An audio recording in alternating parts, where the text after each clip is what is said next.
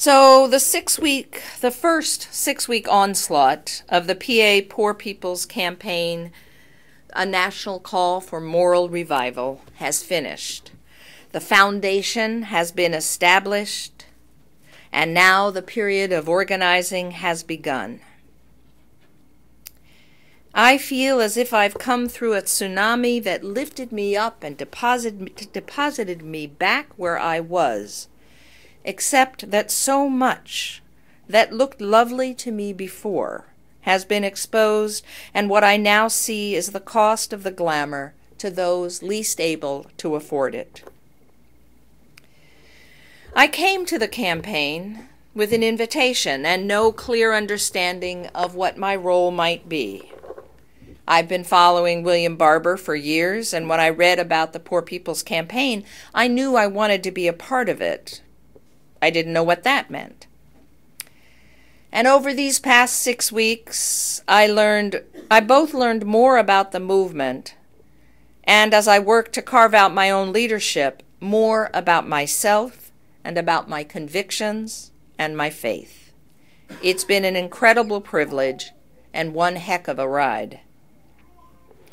One of the explicit goals of this movement is to change the moral narrative and to place the right of interpretation back in the hands of the poor and the dispossessed. In seminary, we would have called this liberation theology. We had fancy words that took me ages to learn, but what it meant was that we, the wealthy, didn't get to tell the poor what the Bible said. They got to tell us. And for those of you who are wondering why Pope Francis in some ways is such a breath of fresh air, it's because he comes out of this liberation theology movement. Now, in a more secular way, we are saying the same thing. And we're helping ourselves to understand that almost 1/2 of our country lives in poverty or one circumstance away from it. Even people living far above the median income are often living large enough that there's no margin in their lives for error. They often confuse themselves with the poor. They are not. Now, for the first time, organizations made up of the poor and those working around issues that concern the poor are now joining hands and working together. Because the poor don't need us to speak for them. Unfortunately, they need us to shut up and listen, which is not always our strength. Homeless coalitions, people with incarcerated family members, unions, the sick and disabled, the working poor, mothers, veterans, immigrants, religious outsiders are joining together to make their voices heard. They're risking what little they have to become visible, to tell their stories, and to claim their place in the narrative. And so often we're not interested in hearing what they have to say.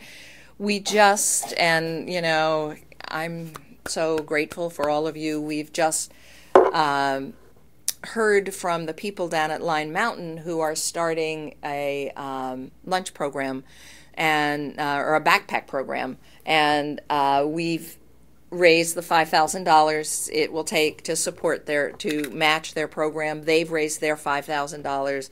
We're ready to give them a check. We heard from the guy who has been sort of spearheading this, and he took very good notes at the last meeting. And one of the groups that decided not to participate did not participate because all of the children's parents were addicts, they steal their food, and they binge eat. And it's easy and convenient to think that. It's difficult to understand that the working poor are often hungry and don't have enough, especially in the last week, to feed their children. And even if that were exactly true for every parent in the world, don't the kids need the food anyway? And I love that we have been so committed to the notion that every child needs the food. Martin Luther King Jr. said, "The dispossessed of this nation, the poor, both white and Negro, live in a cruelly unjust society. They must organize a revolution against the injustice, not against the lives of the persons who are their fellow citizens, but against the structures through which the society is refusing to take means which have been called for and which are at hand to lift the load of poverty. The only real revolutionary," people say, "is a man who has nothing to lose. There are millions of poor people in this country who have very little or even nothing to lose. If they can be helped to take action together, they will do so with a freedom and a power that will be a new and unsettling force in our complacent national life." And it was for that he was killed. I began to hear, in my sojourn, from people I marched with, stood with, ate with, slept on a church basement floor with. You know I have to be convicted if I'm going to do anything that resembles camping. But I began to hear stories of lives from which I am sheltered and protected. They entrusted these stories to me. They asked me not to speak for them, but with them, and to see myself as part of the impoverished, to understand myself as part of the movement, not merely a facilitator. I come to this movement. This is my clergy drag, I want you to know, for the weeks that I've been there, except the last week when it was 90 and I didn't think I needed an extra scarf to keep warm. But I and many of my clergy colleagues have waited a lifetime for this movement and this moment. I am so grateful that my childhood minister, now in his mid-80s, still writes me to exhort me to action on this campaign. But as I stayed, I am being changed.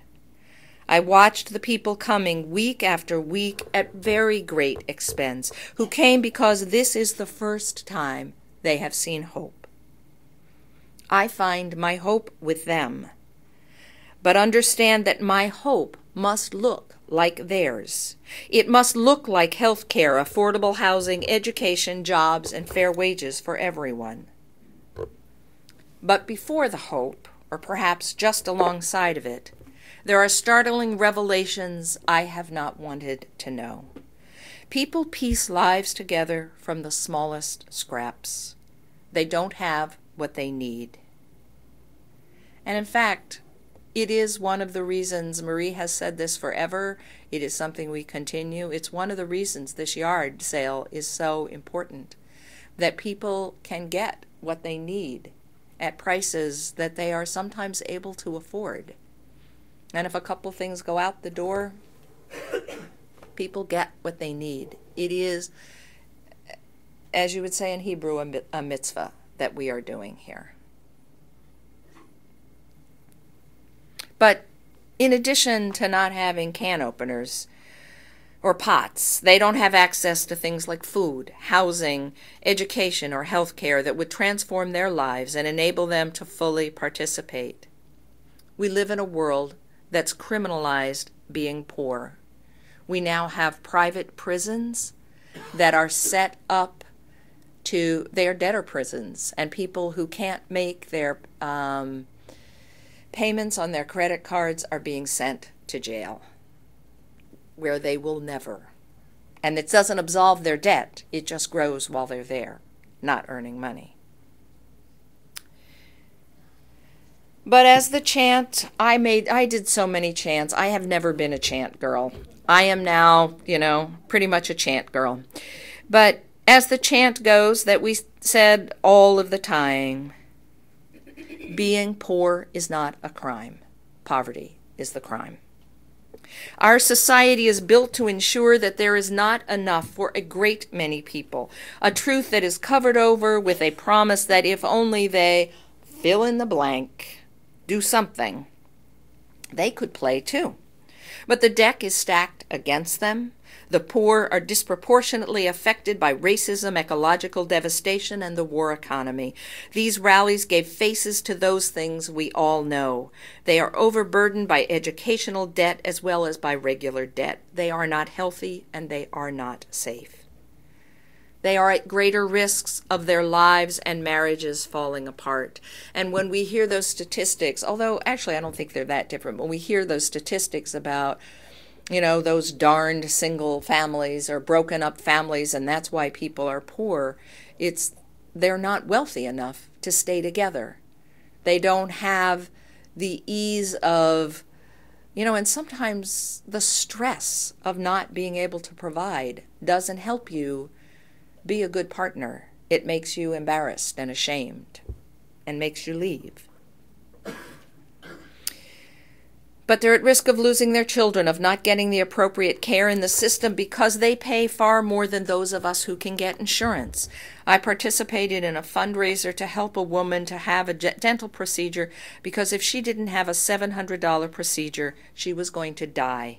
And teeth are not covered by Medicaid. For want of a particular stitch, a life would be lost.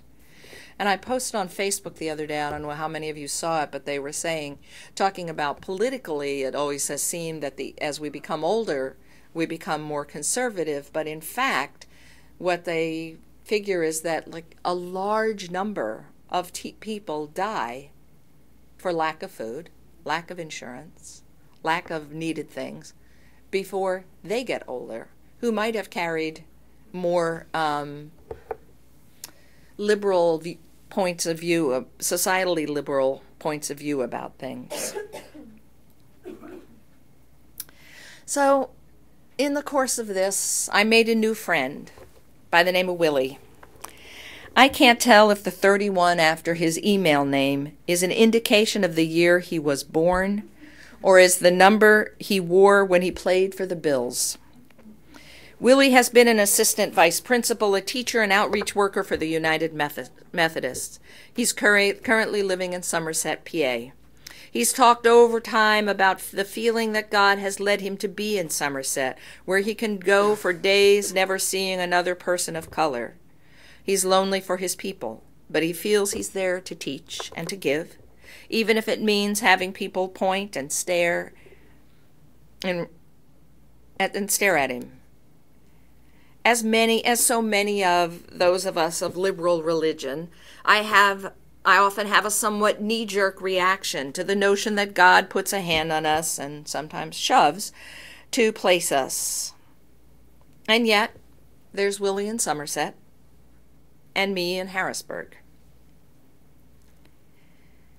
And more as I was with this crew, I realized that in some ways this campaign is the culmination of everything I was taught from my earliest years, which is that God loves all the people of the world. This I always believed. Barry and I used to laugh when his Sunday school, well, it was bitterly, but when his Sunday school's teachers wrote to say to him, if you just repent, you don't have to be gay. You can turn around and God will love you again. And we were very clear, all those years singing Jesus Loves the Little Children, we believed them. Never sing those songs if you're not willing to back them up. And, when I stood in that place and listened to people's stories, I hear that song, which, is trite and stupid and spot on. The first weeks we spent with Willie. He taught our band of 12, and actually I guess I didn't say this before. The thing that I chose to do and worked very hard at was being a peacekeeper. And that meant that I had a twofold job. That was to keep the people within the circle safe and focused on the speakers. And if there were hecklers or other people, to turn around and try and dissolve that. I was very happy that we were inside the rotunda, so there weren't a lot of room for hecklers with bats. That made me happy. I worry how I would respond, But we are also to stand between the people who are, as they call them, arrestables, and make sure that they are safe and that nobody's escalating as the police arrest them. So that was my job while I was there, and eventually it turned out that the guy who was supposed to be in charge left for 3 weeks, so I was in charge. And you all know my great abilities at organizing. But he taught us so much about being successful peacekeepers. But it seemed odd then that after a constant presence at the rallies and a real joy at being in our company, he wasn't there 1 week, and then another. And then this last week, we heard Willie was not with us because he's been receiving death threats because of his work with Put People First and Poor People's Campaign. I complain, as I do, because my back hurts or my knee hurts. He's not complaining, and he's in mortal danger. And then he finally reached out. He friended me on Facebook and put a video of a tiny little black girl, maybe 7, maybe 9, standing in a witness box at what was perhaps a city council meeting, crying and telling us why it hurts that people hate them because they're black and how they need their parents with them, not in cemeteries. When she falters, a voice cries sternly from the crowd, "You finish your speech, you keep talking." And you think about how at first moment when our children fall over, we rush and pick them up and coddle them, and they know they don't have that. And so this little 7-year-old wipes her nose and stands there and continues to tell us why racism is wrong.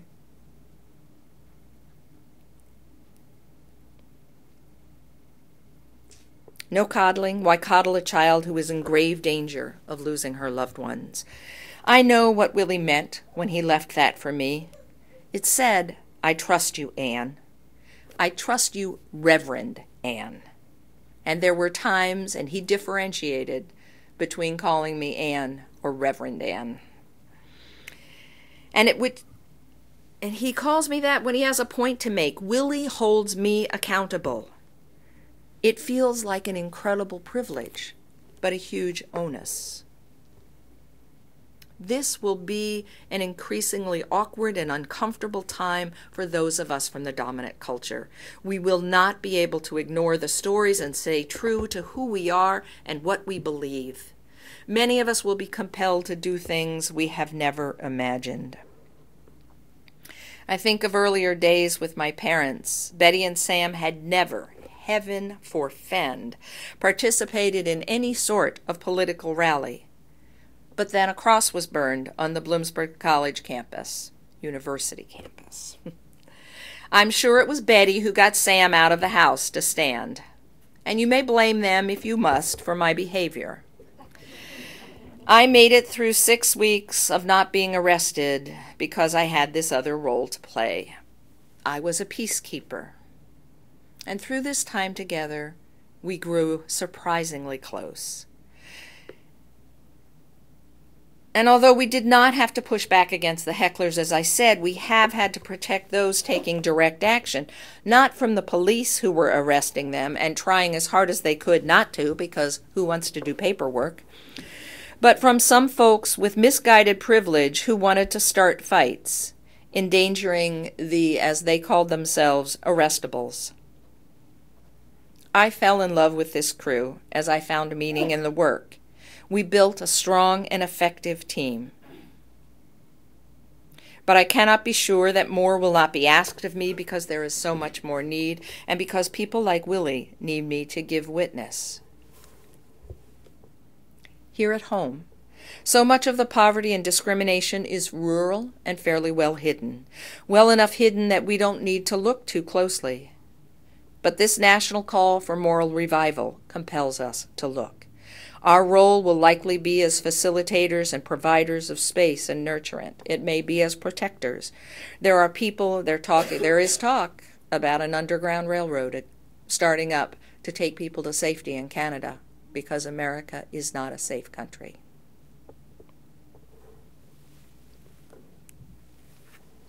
hard to hear. There are people in our region to be organized, but we're probably not the best people to do that.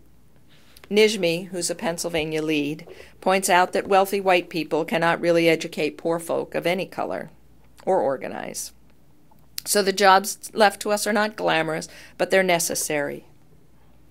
I was so impressed by the great job one of the guys from the Harrisburg UUs did organizing local churches to provide housing and food for the rallies. 3 churches offered space, at least 10 churches fed us. People did what they could. Sooner or later, this movement will come to our neighborhood. Do we want to be part of it? What do we gain if we do? What do we lose if we don't?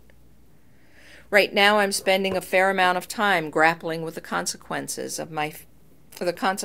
my faith and my very self if I don't continue this work in some way. There's so many people in our region who are un- or underemployed, or undereducated, or underinsured. Their housing and food sources are precarious. The Poor People's Campaign is not asking us to solve those problems, but to stand with people and provide support as they solve them. Certainly the work we do with the Love Project, Let Our Valley Eat, is important. According to ancient traditions, the role of the summer solstice is to expose what is hidden. When you think of the things coming to light right now, it may be simply coincidental, but there's so much to look at. And the more I look at it, and the more I talk with friends, we realize that there are some serious shell games going on, that we're looking at this so they can do that. And we probably need committees of people to look at issues of justice, and each one of us select one thing, and not everybody try and look at anything, because your eyes just go around in your head.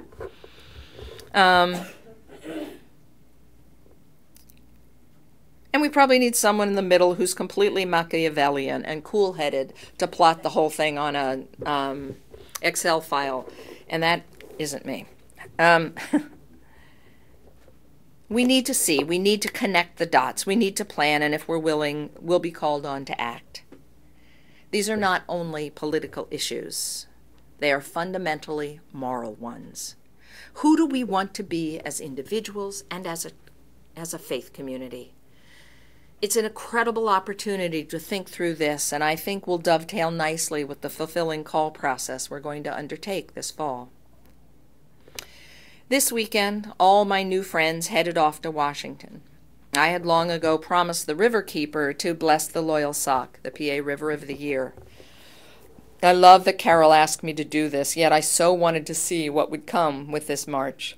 And I wanted to be with the people with whom I had been learning so much. I am simply filled up with chants and songs from these days in Harrisburg. But yesterday, Carol talked in front of the head of Department of Parks and Rec and the head of the Worldwide Waterkeepers Association about the support that UUCSV provided her organization when we helped 6 prisoners put their feet in creek water for the very first time in their life. Our $1,000 that we raised changed those people's lives forever and turned them in that week into citizen scientists. And there was the same amazement when I spoke at the Clean Water Conference. People are beginning to realize that small communities like ours can be wonderful allies in supporting cleaning up the environment as well as changing the moral narrative. As I said, I participated with great pride the other day as Taylor engineered a press conference to introduce religious, spiritual, philosophical support for a proposed non-discrimination ordinance in Lewisburg. You would have been so proud of him. He was there in his suit, talking from the, he looked great. Ed and I were there in clergy drag. We looked very spiffy ourselves, if I say so. But when it came time to read the atheist statement, our participant had not arrived, so Ethan Hron read it. And then we went over to stand against the separation of children, and more of our kids and adults were there. I'm deeply proud and deeply hopeful for them and for our world. It isn't easy. For any of the goals we're looking at, success is a very long process, and our parts, while crucial, are small. I do think we're being realistic. Change like this is slow and difficult. But as William Barber said the other day, the first victory is when we know we're going to change. It's easier after that. Now we just need to decide what change will look like. The world needs us. Our valley needs us. Heaven knows those children need everything we can give them. I believe that we are here and ready to go. It seems like the time is now. This last week in Harrisburg, we learned to sing, "We are a new, unsettling force, and we are powerful, a new, unsettling force, and we're here. We are a new, unsettling force for liberation, and we have nothing to fear but our chains, and we have nothing to lose but our chains." They're the words of MLK and the words of Maya Angelou. They're powerful, especially sung by so many voices, and sung in that rotunda and in the halls with those little rotunda echoed harmonies, fabulous. But what I remember most is when we were practicing, hearing a little voice, a 3-year-old voice singing at the top of her lungs, "A new, unsettling force, and we are powerful," and a new, unsettling force for liberation. And I thought, maybe, just maybe, we really have nothing to lose but our chains.